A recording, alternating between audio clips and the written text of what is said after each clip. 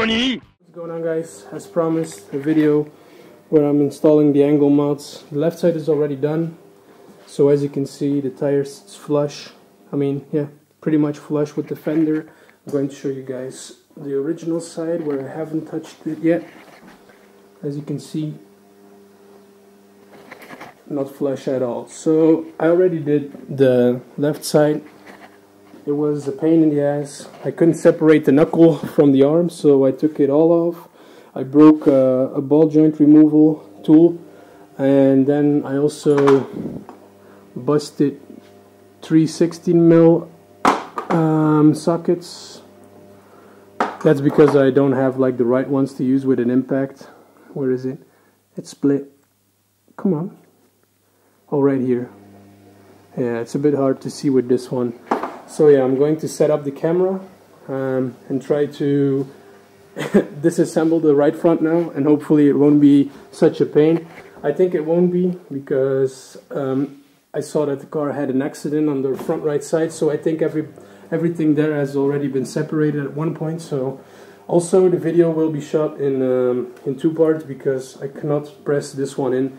I'll have my buddy do that again. He did it for the other side. So I'm going to set you guys up there on the tripod, start disassembling. Wish me good luck.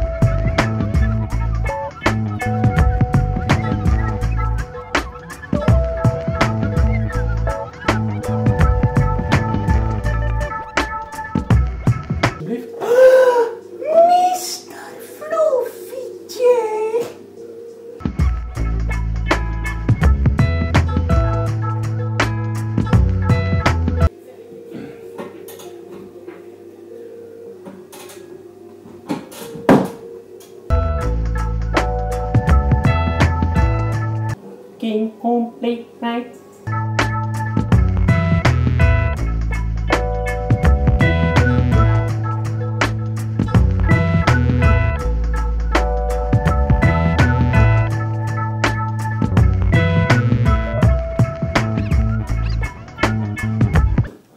Alright, not sure how good you can see me, but this tool right here is pretty crucial to the job. Because I just hammered like 2 or 3 times, but I gave up. Last time it didn't work either. This is to get your tie rod ends off of the knuckle. You can always try this one for the lower control arms and the knuckles, but this is like pretty little. You also have a bigger one. The bigger one I broke. Well, I didn't break, but the threads are a little bit stripped on them, so I will just remove the knuckle and the lower control arm as I did for the other side. So I'll try this one for the tie rods. It'll pretty much work, pretty sure. Right.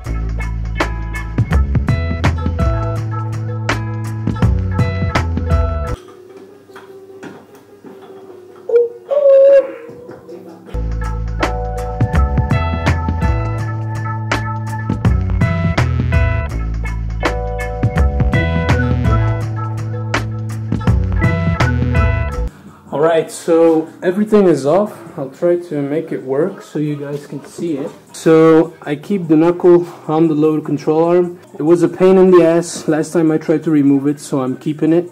So I have one bolt on the lollipop bushing, and I still have the 22mm on the ball joint right there.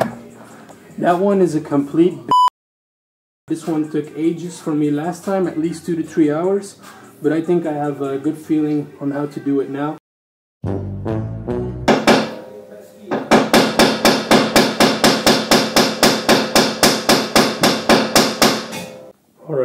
I have the exact same issue as last time. The part where the lower control arm, like this is the only thing keeping me back now to remove it. Yeah, I have a crowbar, but it bends pretty hard, so, and it's not that long.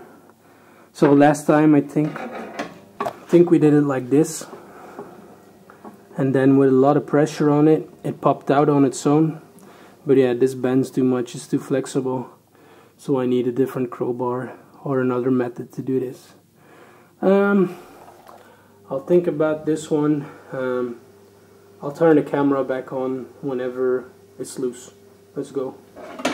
Alright, we are 6 hours later, and as you can see, it finally dropped. So after the last segment I tried for half an hour, maybe an hour, it didn't work. I'll put this in a straight line. As you can see, we ended up bending this because I was trying to pry it like that. Also the subframe, hold on. So I'm prying against the subframe, and as you can see it has a little dent. That will probably be fine. Also tried it with this one, and as you can see, hold on, this one is bent as well.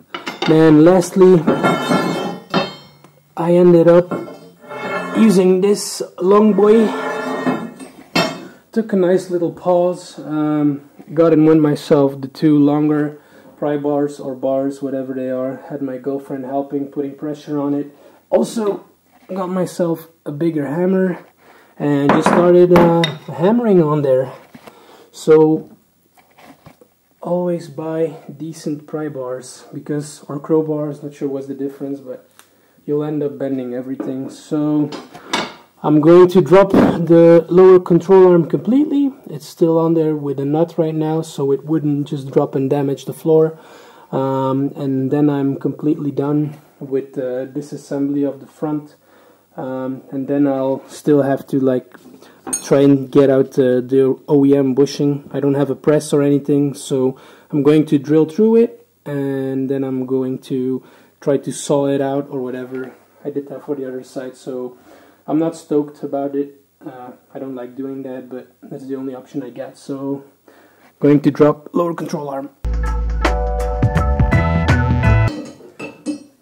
Okay, right, so whenever you're removing a ball joint, make sure that you'll have a look at the ball joint itself, because right now, since it is loose, there's no pressure on it. And when I'm loosening the nut, it's actually like a silicone nut, like a locking nut, so whenever I turn, the ball joint spins with it. So I'm going to use pliers here to grip on the ball joint.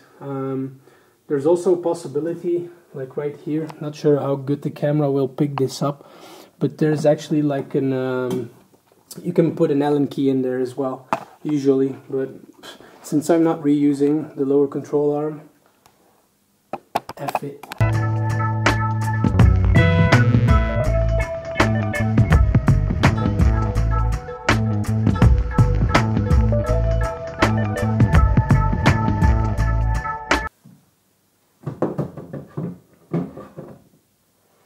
Right, the assembly of the knuckle and the lower control arm is finally out. So I'll clean this mess up, and I'll continue to work on the lollipop, which is right here. So I'm going to be drilling holes in there, maybe with a file or with a saw, try to get the iron ring out on the side, and then wedge a flathead screwdriver in there, and then just punch it out. It worked fine for the other side, so right, on to cleaning up.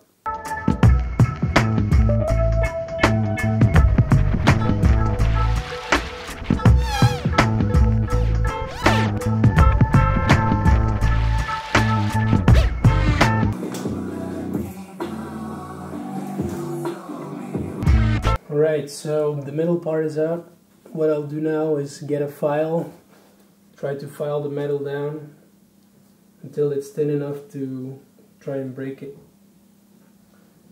I'll skip to that part. See you guys in a bit.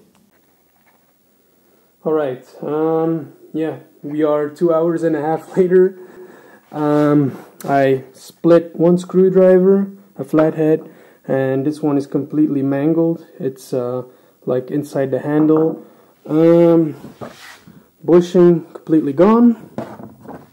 And we have a free lollipop. It took some damage, but I'm going to rough it up. So yeah, now I'm going to rough this up and clean up the whole garage. And I will continue the video whenever my guy Preston, the bushings, is this way around. So yeah, I'll continue the video there. See you guys next time.